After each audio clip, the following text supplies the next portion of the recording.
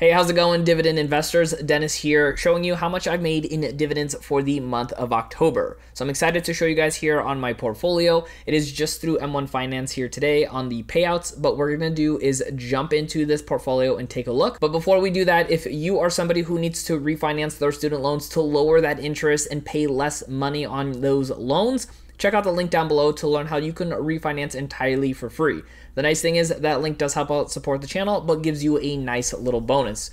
Now, with that being said, let's go ahead and hop onto the portfolio and let's take a look and see where we're at. So first and foremost, we like to kind of see where we're at with the current value, and we just hit over 15,000. Now, this can go up and down depending on how the next couple of weeks go, but honestly, I'm really excited to hit over this huge milestone. So we were sitting around like 14,000 for a little longer than I was hoping.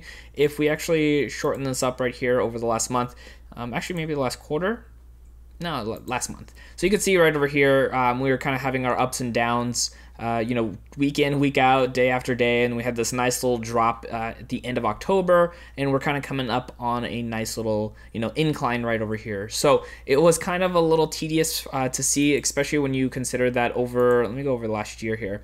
So over the last year, except for obviously a few times here, we've been having a nice upward trend. Obviously, a lot of that is with the net cash flow that we're putting in, but there are, of course, the market gains as well, as you can see.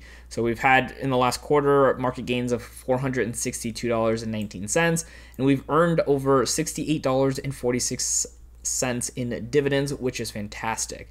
I know some people don't like the money weighted returns on this platform, which by the way is M1 Finance, and if you want to check them out, I'll also link them down below. You guys can go ahead and check them out there. But for those that want to know where I'm sitting at as far as actual unrealized gains, because of the market drop in end of October, I am down right now to $921 of unrealized gains, which is about 6.54%. But because M1 Finance does do what they call the money weighted return, that also includes like dividends and stuff, you'll see that my total gains is $535 for the quarter. And then let's actually go look at the total right now in all time. I'm actually up $1,500. I don't really worry about the percentage because the percentage is a little off for me, but right here, $1,500 is how much I've made in gains total, which is, any companies that I might have sold off for profit, I kept in the portfolio. And this is just kind of reminiscent that that money was effectively in this portfolio only because I got those gains. So that's what I like about M1 Finance in this little section over here. If we go back to, let's just go back for like the last month, since we're kind of looking at how much we made in dividends for October. So we can see for the most part, we had tech down pretty significantly. Right over here, we had Apple taking a huge hit. I bought a lot more into Apple, so their next dividend payout should look pretty nice across the board. Of course, AT&T was down, and Microsoft was down just a little bit too. Now, if we actually go through here and take over on the growth side of things, this growth portfolio, it looks like Amazon over the last month was the only one down in my portfolio here. A little surprising, but the nice thing is I was also dollar cost averaging. If you don't know what that is, effectively, like right here, you can see I've paid on average $3,052.05 every time I entered into an additional piece of Amazon. Right now, the company is trading at $3,045.50. So let me get the marker here. Since this is less than what I actually paid right over here, every time I buy more at this price point, then the actual average share price will go down, which is what they call the dollar cost averaging, or more commonly known as DCA. So that's always good for me because I like to try to dollar cost average as best I can. And then let's see here, what else we got? So we got financials was up right here. You can see about $58. Financials have been doing really well in comparison to the rest of the market, so I'm kind of happy about that. I do have a couple stocks in there, and then we have retail. You can see here we're down just a tiny bit. Vanguard ETF, which is the VOOG I have, pretty much broke even for the whole month. Real estate has been taking a pretty big hit at about 4.5% over here. Industries were actually up almost 6.5%, which is really nice. And then consumer products were up about 1.65%. And then health were also down about 1%. So across the board over the last month, it's been a little bit of a roller coaster ride, like we mentioned, ups and downs. I think if we go into our activities, you're going to see like right over here on October 30th, I did 15 buys And I kind of put it across the board with companies that I saw opportunity to be able to buy at really, really good prices. A little bit of this was, 10 here, 10 there. So nothing massive for one company except for like Apple and Microsoft. I just saw some great opportunities. Like here, I bought Apple at $107.75. If I'm not mistaken, as of this recording, let me see where they're currently sitting at right now. So they're at 110. So they're definitely going back up. But what I'll do is also show you here. So that was back on October 30th. I did another buy on November 2nd. Very small amount. I got paid out dividends. So that was closer to the current price. And then where was the next buy? So October 29th. So you can see I was doing quite a few buys at the end of October because of that dip, which is really important to kind of showcase here too. I don't think some people showcase, hey, when they're actually buying. So I buy when the market is down because that's when I get the most value. So I bought this one. Obviously, this is actually higher than what the current share price is. So I definitely paid a little bit more for that one. And then let's see here. So right here on October 23rd, we can go down here about more Apple. 115. So you can see that even though I was buying, that was still at a good price point in my opinion, but obviously with the market constantly going down, I was still buying even though it was, for me effectively buying at a higher price point, the market going down, and then me buying again.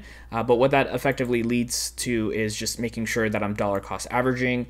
Like even if I buy right now, obviously my share price is going to keep going up, which is okay, only because I still find this to be a good value long term. Because let me see if we can look at Apple right here. So you can see their 52-week high right over here is $137.98. So if they get back to that 52-week high, we are still going to be doing really well, even for paying at $110 or $115 a share. So let's go back to the portfolio here, and let's actually let's go back to the activities tab and take a look here with our dividend payouts, because of course that's what we're here for. So let's see how our dividends did for the last month. Let me actually go ahead and set this up. Oops. Let me go ahead and put October 1st, 2020, and then we're gonna go from 10/31/2020. And then we're going to go ahead and just do our dividends only. So you can see we only got paid out 3 dividends for this month. So not a lot of payouts. And part of the reason is because I was actually scaling down the amount of companies that I have. I was actually upwards of like 40, 45 different companies. Now I'm all the way scaled back to 28. I recently sold a stock that I talked about here on the channel recently, so that way I dropped it from 29 to 28. So less dividends that I'm going to be getting paid out from different companies every single month, but I think that overall the dollar amount that I'm going to be getting paid out is going to go up because that money went into a lot of dividend paying stocks. So you can see here on October 1st, I got paid out from ADP. We got $2.04. Then on October 15th, we got paid out from Realty Income for $2.47. This company here is a monthly dividend stock. So that is going to be essentially what I'm going to get every single month. And it's going to go up not only for buying more in, of course, but also too because of dividend increases as they come along. And then we can see here on October 30th, we got NRZ, and we got a whopping $7.54, which I think is some of the highest I've ever earned in the dollar amount, except for AT&T that I just got paid out also on November 1st. But that's obviously for next month's total. So right over here, we all together have equaled out to, let me get my pen again. So all together here, you can see for the month of October, we got paid out $12.05 across the board.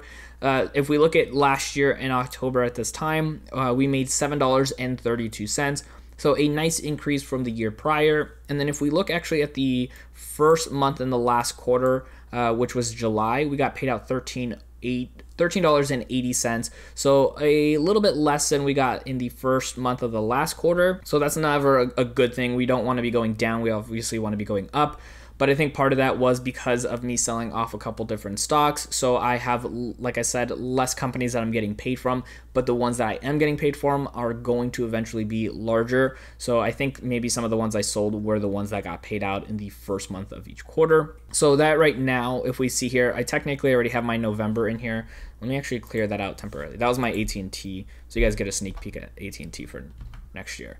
So right over here, we can see obviously first month in the quarter, we had the 1205, but we actually have for our full year of 2020, thus far we have $673.86. So we actually just passed up what we made year to date for 2019, and we still have, you know, November, which is going to come out to looking like a really great month, as well as December, which is when we get paid out from our Vanguard funds. So our Vanguard funds get paid out, you can see here, on the third month of every single quarter. So that's going to happen here in December as well. And I'm hoping that we're going to be on par with what we made last year, if not more. So we're going to definitely overturn what we made in 2019 vastly. Like, it's going to be a really nice amount, and I'm excited for that. I don't think we're going to hit over $1,000 this year, but we're going to be pretty close, and we're going to destroy that number in 2021. That is a for sure thing. And then if we kind of look at the graphs right over here, this kind of just gives us an idea of how we're doing. We can see in the first quarter of 2019 versus 2020, second quarter 2019, 2020, and so on here. So you can see the third quarter in 2019 was definitely much lower than we had in 2020. So that's going to be a really nice help to, you know, obviously surpass what we already made, and then some as well. So I'm curious to see how we're going to end up for the year. Obviously, so far for Q4, we're at that $12, and then you could see the monthly payouts right over here in this graph. Kind of looks really, really nice. And then I also actually have another graph that I'm going to jump into really quick. So this was from another creator here on YouTube. Their channel is called Investing Sensei. So right over here, I just plugged in my same numbers just so the graph looks a little bit different. You can see right over here the annual dividends and how that looks. Obviously, I still have my November one up, so let me delete that for a second so those numbers match up from mine. And you can see the quarterly dividends right over here. So you can see for the most part, they're going up. Obviously, sometimes they go down a little bit, but for the most part, we're seeing that nice trend upwards, which is what we want to do. You can see here with everything that we're making, we are currently averaging out dividends of $75.38 a month. Majority of that comes from my Vanguard because that's when I get those big dividend payouts, but the goal is to have some good amounts in my Vanguard account, which is retirement, and then some with my M1, which is going to be dividends I want to use when I'm in my like mid 40s or maybe even early 40s as well too. So my goal is to get over $1,000 a month on those companies. And the way to partially do that is, of course, the dividends, the growth on the stocks entirely, but then also dividend increases, which a lot of people don't really talk about. So I like to kind of mention these in these videos where in the next month or the next few months when I'm getting paid out, which companies announce their dividend increases. And one of them is AbbVie, so ABBV. If you have them, what we're going to do is go into their dividend tab here. And this is my favorite thing to do. So we're going to go into our dividend news. And before we do that, actually, what I want to show you guys here is that over the last 5 years, the average growth has been about 20.86%. So obviously part of that is because some years the company has done really well. But what we're going to do is look into the dividend news here. And you can see right over here where it says AbbVie declares a $1.30 share quarterly dividend, which is a 10% increase from the dividend of $1.18, bringing the forward yield to 6.45%.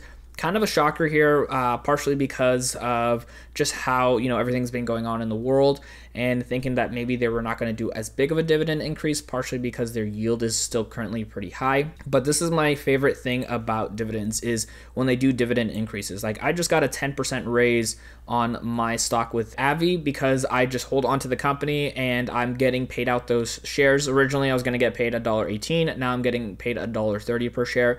Now it's obviously not a ton of money when you have small increments of them. So if we go into, let me clear this out here.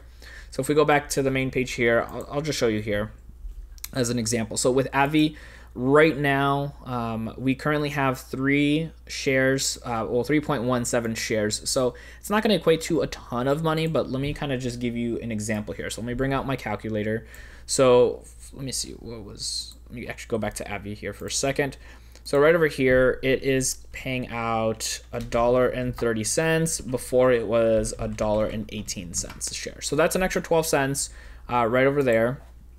And then if we go back over here, so we can see, so if we times that by the amount of shares we have, so 3.17468. So that's an extra 38 cents that we're going to be making on this dividend that we're going to get paid out for doing absolutely nothing. Like I did nothing to get this 10% increase. And that's of course every quarter. So if we times that by 4, we made $1.52 extra this year or over the next year, because obviously that dividend increase typically will get paid out the next 4 times. And then if another dividend increase happens, so be it.